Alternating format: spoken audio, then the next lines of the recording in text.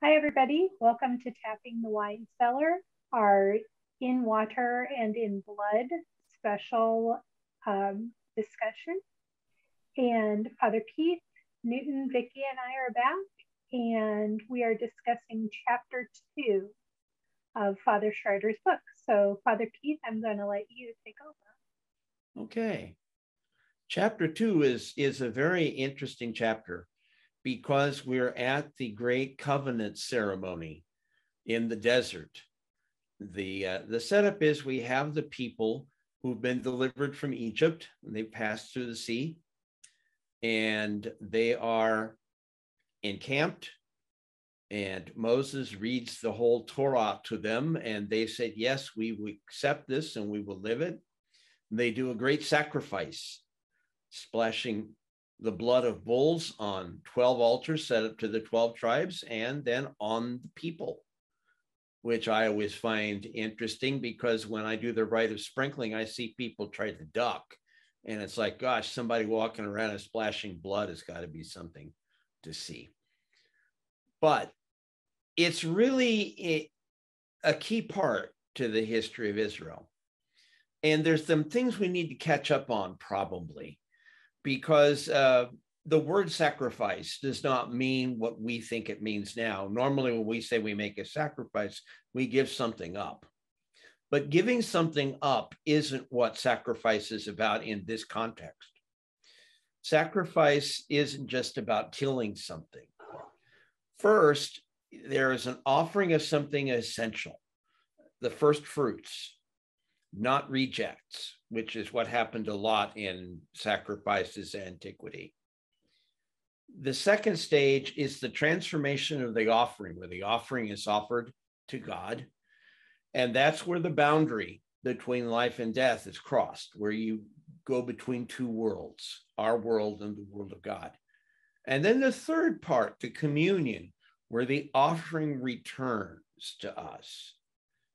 And it's a very important act because this is a passage from slavery to freedom.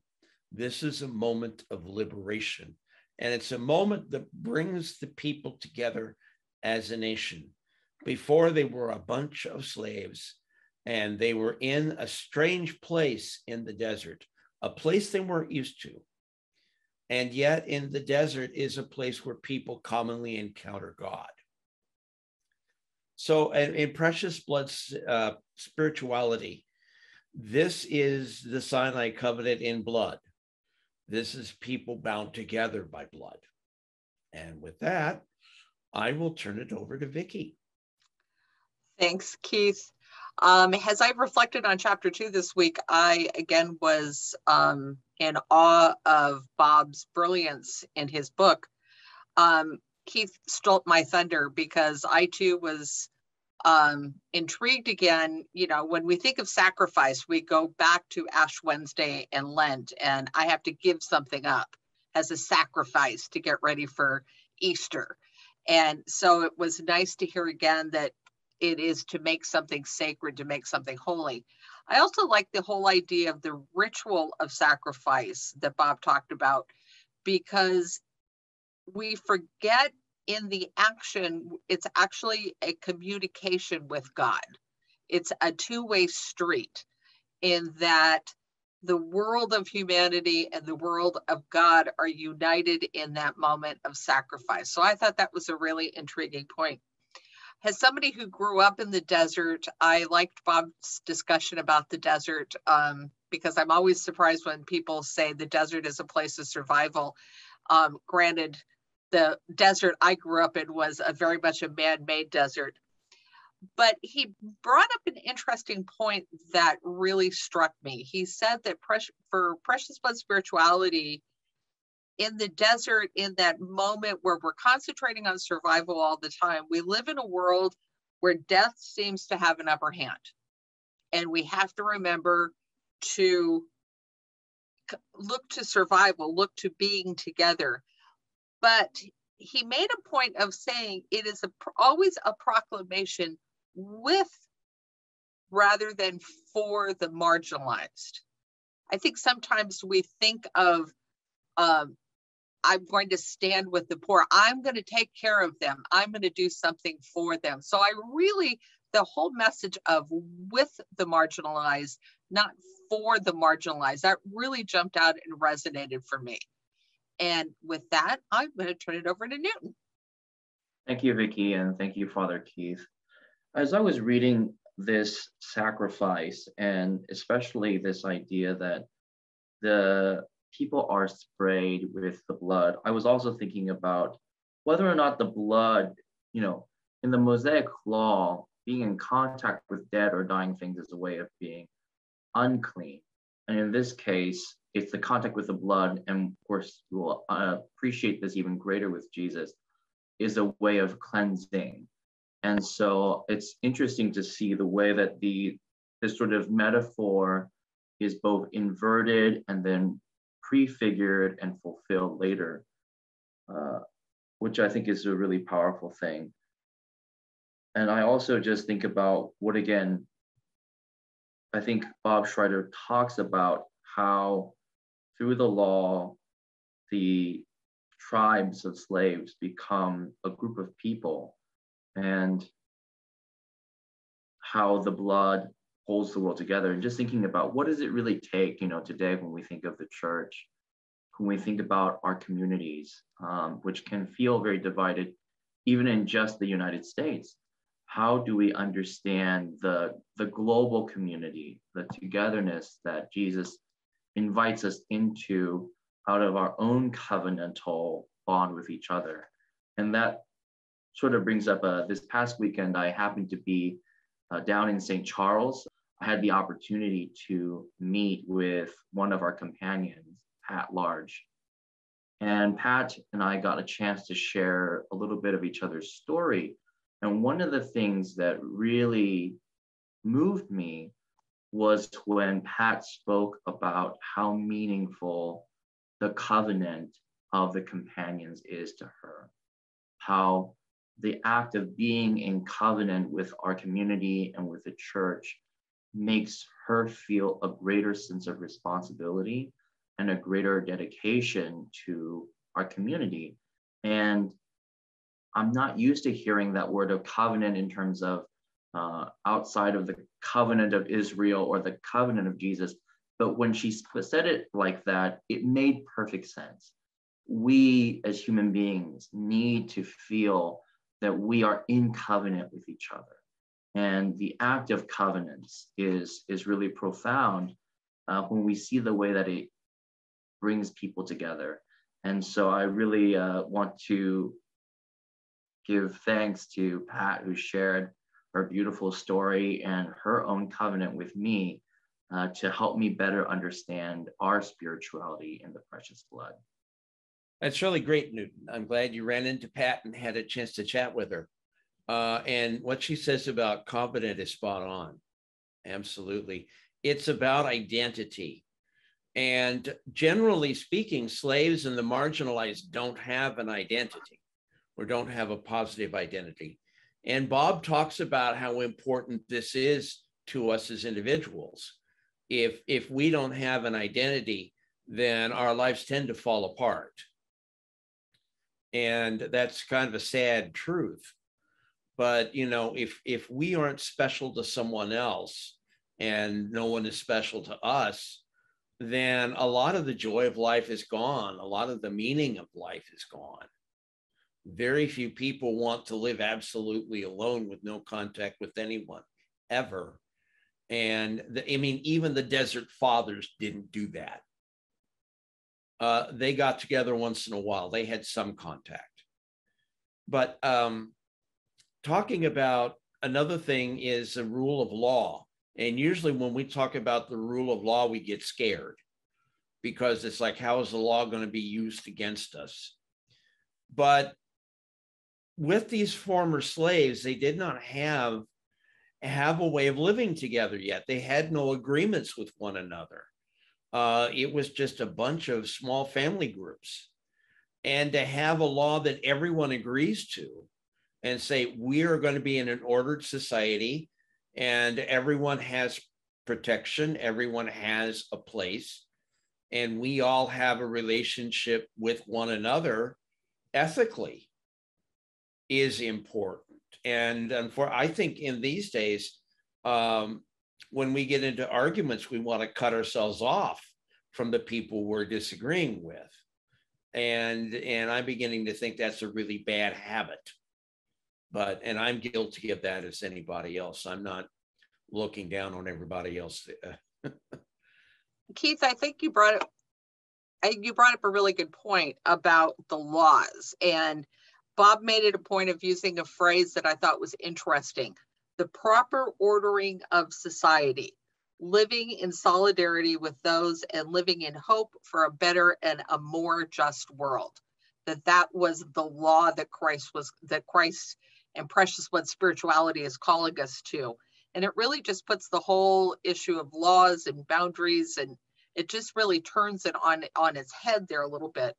And Newton, I'm glad you talked about covenant, because covenant as a companion is something near and dear to my heart. I can remember when I made my first covenant with the community. And again, I loved how Bob talked about, it really crystallized for me the importance of this new community, because he talked about how the blood connects us together. Those on the outside become part of the inside. And think of how many boundaries we have in our world, just men, women, different ethnic races, you name it, there's a boundary for it. And all of a sudden to say, wow, we have something that can reconnect us in ways that the world doesn't understand. And I loved how he said a covenant bonds together individuals creating life in a wilderness of existence. And isn't that what we are doing today? And I think that's why sometimes people look at the Precious Blood community and they're like, I don't really understand you. I don't really get you, because they haven't seen that new possibility because they're still living in the wilderness. I would actually, Vicky, I wanted to tag a little bit on this idea of the rule of law. And I think Bob Schrader develops it in a little bit of a different way. I think in page 16, he says, those patterns, be they simple day-to-day routines of human interaction or the constitutional aspects of a social pact, are part and parcel of what makes and keeps us human. This actually, my reflection is rich from my recent trip down to Ohio.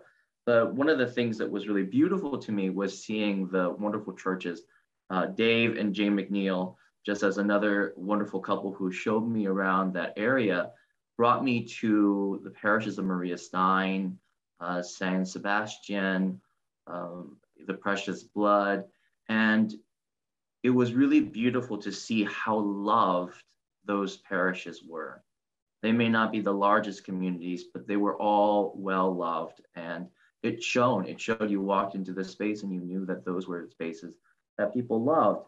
And I think of those patterns, right? The patterns of our parish life, of our communal life, where on some level we fight between ritual as just something that we do that loses meaning over time, but also ritual as a thing that maybe we sometimes forget about paying attention to, and then they emerge to us in maturity as being really beautiful and profound. I think many people who grow up Catholic must certainly have this appreciation. Probably at some point in their youth, Mass was just another Mass. It was another hour of staring into the space or staring into the windows. And then there's a moment where they come back to and they say, oh, there's something very rich, there's something very nourishing here. And I think that the law that's being described here, the covenantal law, the covenantal patterns can be, I'm sure at some point, boring and sort of, mediocre. And yet when we let ourselves participate in these things, when we let them grow with us and become part of our life, we may find ourselves coming back to them and really find ourselves in love and in awe of the things that we have been experiencing all along. it's easy to get stuck in the surface of a ritual. And when it becomes habit, and a habit, we no longer pay attention to what we're doing. We just go through the motions. And the thing about ritual that's kind of, you might say, is a distinction than habit. A ritual is something that's meant to take us on a journey outside of ourselves and connect us with another reality. And that could be personal ritual as well as the rituals around the Eucharist or the other sacraments. If a ritual helps you focus and makes you more aware of the presence of God and helps you enter into that mystery and enter into that understanding that we're bound to this God through blood, it's a real thing that connects us. It's not some existential dream. It's not some imaginary thing. It's something concrete where God is with us. And that kind of can help focus us. And we can enter into the Mass with that awareness. For me, that's something that is lacking in Catholic education and lacking in Catholic formation, period, is giving folks ideas of how to enter into the Mass. Before Vatican II, there was no attempt to get the people to enter into the spirit of the Mass. They wanted people to pray rosaries and other devotional prayers during Mass, which at least got them praying. But the reform of Vatican II was the people are a necessary part of the Eucharist. And that makes all the difference in the world, as speaking as a 40-year convert to Catholicism. Of Eucharist in general is we can't really celebrate what Bob talks about, the ritual moment. Again, that phrase, the world of humanity and the world of God united. We have a hard time as the people in the pews appreciating that when we have people who are presiding at liturgy who, through no fault of their own, I can't imagine after you've done 6 masses on a day and you've preached at every Mass and you get to the Eucharistic prayer and you're exhausted and all you want to do is get through it, let alone proclaim it. So, this is not being harsh to my brothers who are priests.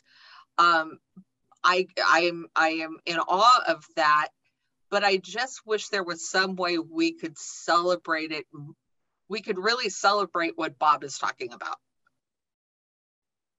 Definitely. Speaking as a priest, yeah, the possibility of doing 6 masses on a weekend is something I personally find frightening. Now, I've heard some priests say, oh, you just do the same thing over and over. I cannot do 2 masses on Sunday and have them come out as carbon copies of each other. I try not to get into this locked in mode of just doing on the mind. Now, I'm not saying that I do a lot of fancy things with Mass or idiosyncratic things or personal things that change all the time. The stuff that changes is generally the words I have to say that are not scripted. But it's, yes, keeping the focus and being that exhausted. Yes, that's something. And it's something the church needs to address. And that's all I dare say.